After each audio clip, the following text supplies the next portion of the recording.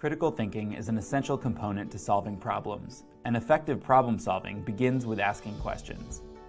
These questions help us get to the root of the matter and determine what does or doesn't make sense. In the book Asking the Right Questions, M. Neil Brown and Stuart Keeley present a synopsis of the questions that need to be asked, in the order in which they need to be asked, in reasoning through an issue as a critical thinker. These questions are: what is the issue? What is the conclusion?